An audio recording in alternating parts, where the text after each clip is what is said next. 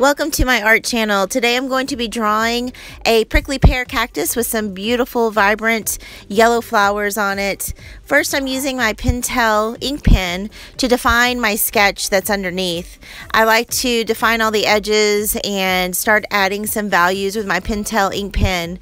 And when I'm done with that, I'm going to go back with my Sharpie and I'm going to add some darker values by using hatching marks.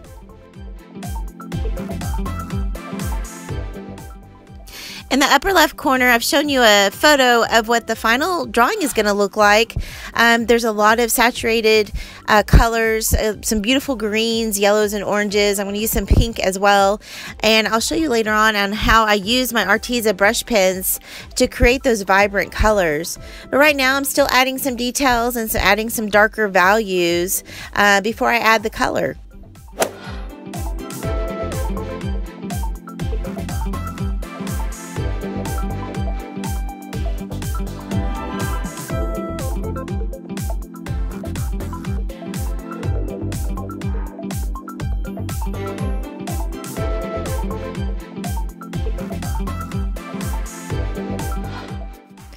Okay, I'm adding colors to the flowers. First, I'm starting out with a light peach, and I'm also going to be using orange, lemon yellow, sunset yellow, and rouge pink.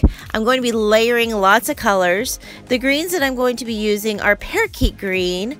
I'm also using seaweed green and light green.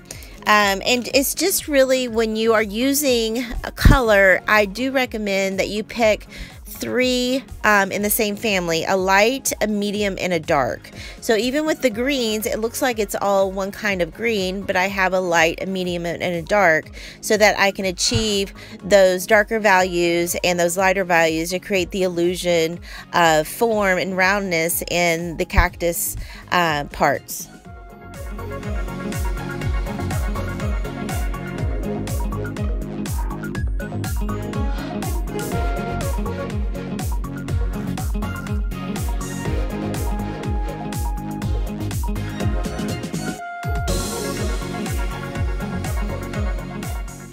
Okay, you may notice that I'm taking a paintbrush and a little bit of water and blending. And since the Arteza brush pens are water soluble, and this is true with any kind of water soluble marker, you can take a little bit of water in a brush and do some blending and smoothing out some of the layering that you've done with your colors.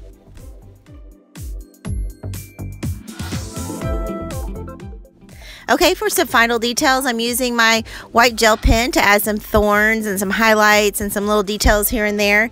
But I'm almost finished. I'm using my pen again, just some little final details. But here's an up-close view of the final drawing, and you can see all the tiny little details that I've added in there and all the different kinds of textures. I really hope that you enjoyed watching this video. I hope you learned something today. I hope maybe that you were inspired to create your own art. And as always, thank you for watching and have a wonderful creative day.